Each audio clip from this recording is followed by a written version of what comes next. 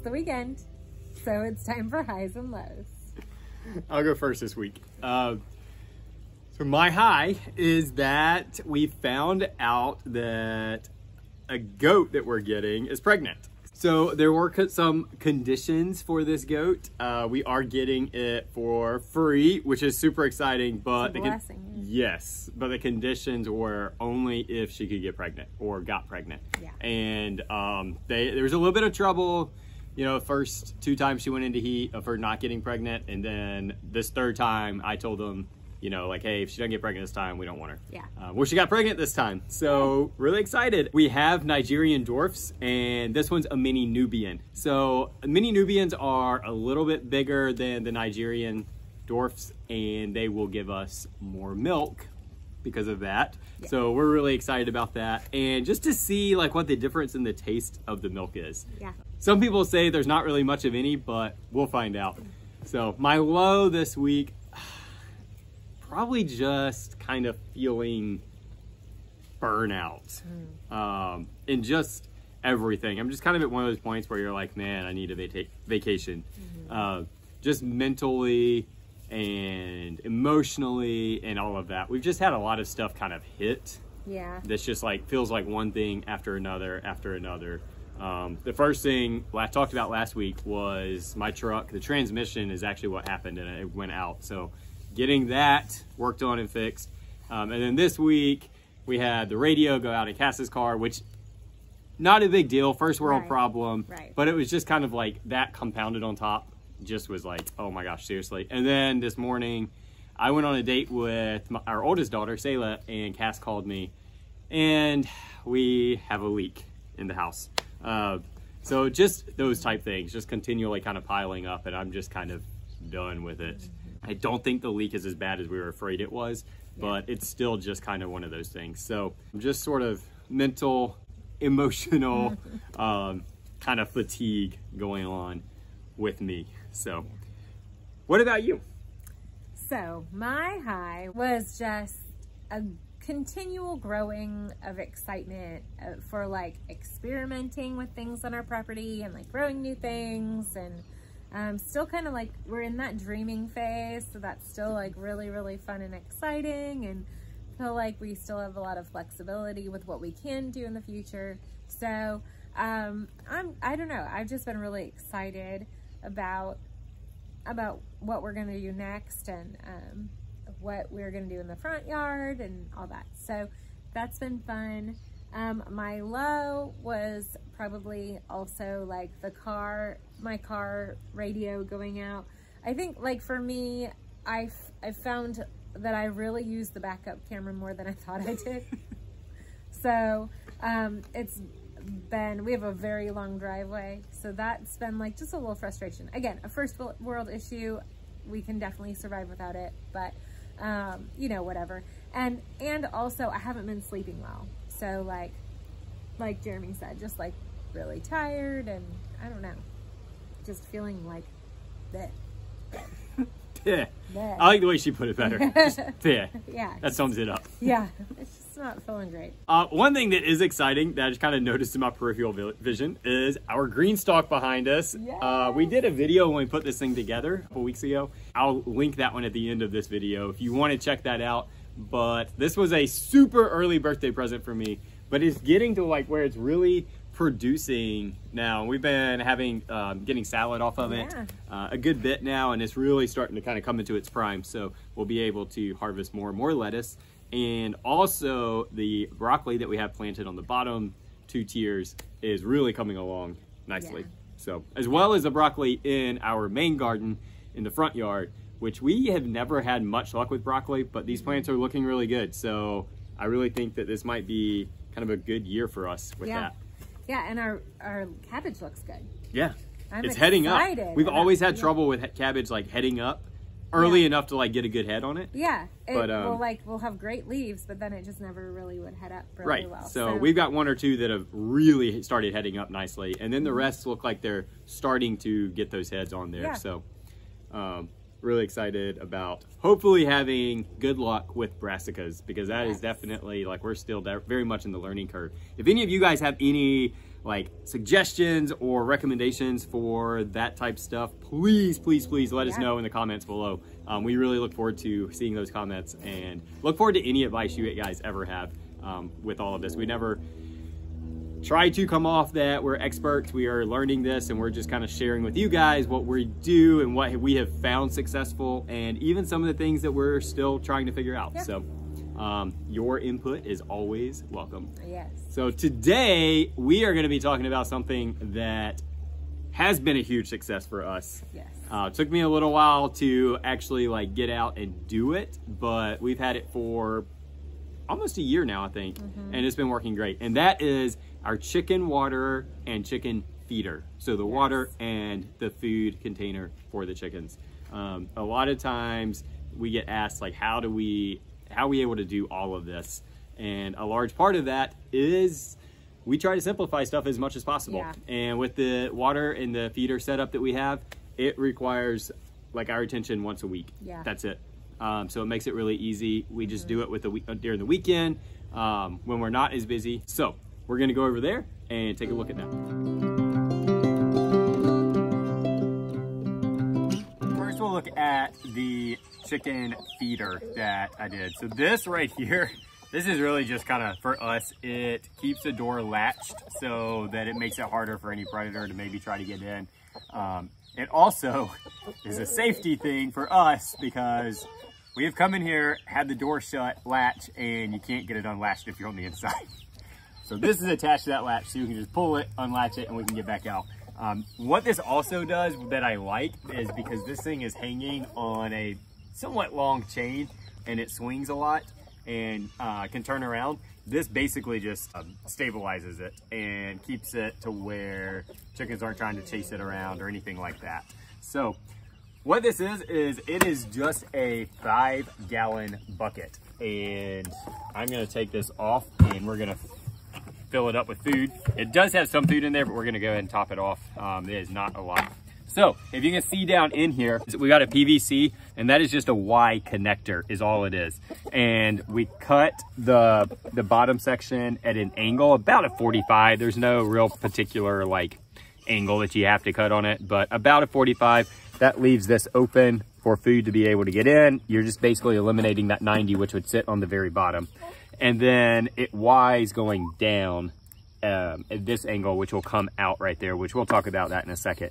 The other thing is you want to cover this top. You put a cap on it or something like that. It just keeps all the food from falling down in there, because if it fills this up, it's just going to continually flow and spill out.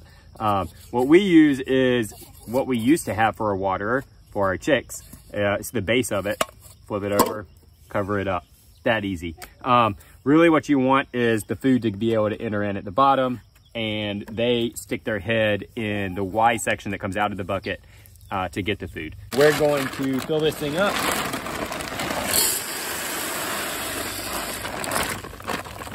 Almost. That's all of it in that bag, so that'll do. This will get us through the week, that much food.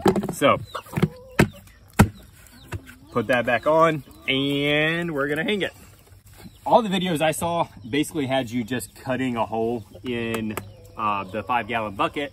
You slide the PVC through it and then seal it some way, like with caulk, or you could just use like the PVC cement or whatever. Well, I didn't have a hole saw that big, so I got a little innovative and actually liked the way I did it because it helps to seal it also. So we have a butane torch. I just took that torch and blasted this thing until I melted it enough to create a hole, and where the rest of the plastic around it was really soft. Put that PVC Y connector in there, pushed it through, and basically kind of molded all of this around it. And it sealed up pretty good. There's a couple of holes and stuff, but that actually just, the chickens had fun kind of pecking at that hole and trying to get the food out of it when they aren't sticking their head in there. So I just look at it as it's our enrichment program. So the reason this is so waterproof is because you're using that Y, and that the Y is angled down. And so that opening is angled down towards the ground. So any water, rain that gets on this is just gonna literally run right off of it and not get into the food. it also makes it really hard for anything rodent-wise to be able to get into the food to where they could start causing problems. You don't want rat or mice getting into your chicken food and pooping in there, because that's what's gonna cause salmonella, which then transfers to the eggs, which then transfers to you. So that's a big time protection thing when you're looking at chicken feeders. You definitely want to avoid that at all costs. And so far, this has really done a good job of doing that. It is kind of fun watching them stick their heads up in that hole. It took them a little while to kind of trust it and get used to it, but once they figured out what it was fine. So that's a super easy DIY chicken feeder using a 5-gallon bucket that is rodent proof, waterproof, and quite frankly, better than anything that's on the market that you can buy. All right, so for our waterer, these are all things that you buy from the store, and one of our chickens is demonstrating on how they use it. But it is DIY, but everything is intended to be used for this, unlike the feeder where you're using other products. All it is a 5-gallon bucket and what is called chicken water cups, which are these things right here. So essentially what these things are, they screw into the bucket. So you do have to drill a hole, but outside of that, it is really, really easy. And even that is easy. But the hardest thing about this is making sure you get the right size hole. Instructions should tell you what size hole to drill. Thread this into it, you screw it in, attach the water, and this little thing that looks like corn that makes it really interesting to the chickens. They do this and it fills up with water. Ingenious, right? It's all of the water really, really clean, which is really good. If you own chickens, you know how dirty water can get just from the chickens drinking out of it. I don't know how, but they managed to like make it super, super dirty. I guess there's that much dirt on their beaks. I don't know. But if you're thinking about getting chickens, definitely go this route. We tried a couple other watering systems and none of them were as hands-off and easy as we wanted it to be. It was constantly having to change water almost every day, definitely every other day, just to keep it clean. This eliminates all of that. One way that we make sure that it does stay clean for the chickens as far as just sitting in there for a week is we will, one, make sure the bucket's clean inside when you refill it, but two, add a little bit of apple cider vinegar. For this 5-gallon bucket, I don't ever measure it. I could put a couple splashes in that I would say, I don't know, anywhere from like 1 to 3 tablespoons. That's kind of a guesstimation.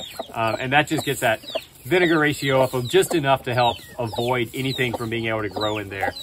One thing that I would do differently, and I will probably end up painting this one black, is avoid using a white bucket, only because more light tends to get in that white bucket on the inside.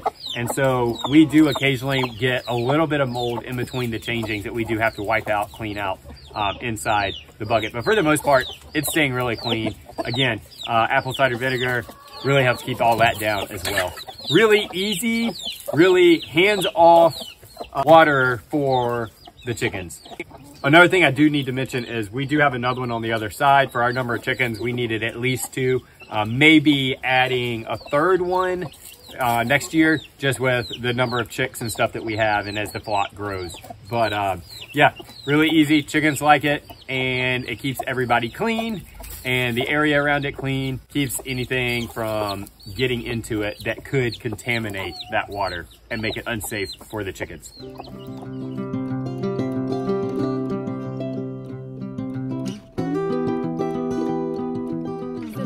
I did want to mention about this feeder is initially I was really concerned that our chicks wouldn't be able to get access to food. We had tried putting in little feeders with like chick food, and the older chickens would just bully them and take it all. So I wasn't sure how our chicks were gonna get food with this really tall feeder. But chickens are actually smarter than you'd think. And the hens have done a great job of like sticking their little beaks in and pulling food out and then calling their little chicks over. So they actually pull the food out of the feeder for the chicks to eat. And hello. She just wanted to be held. Yeah. So they pull their little chicks over. or they pull the food out for the chicks so that they have plenty of food, and they can forage here. We're in the woods. They do a lot of foraging, but right now I'm watching a mom. She's over there pulling all the little pellets out for her little chick to eat. So they do a great job with it as well. Camera shy? Yeah. Yeah. I think that's all we have for today. If you have any questions about any of these things, please feel free to comment, ask us whatever you want. Also, if you are liking our content, please remember to like, subscribe, share it on your social media. If you have friends that are wanting to homestead or are interested in gardening or farming, we'd love to be connected with them as well. We hope you have a great week and be blessed.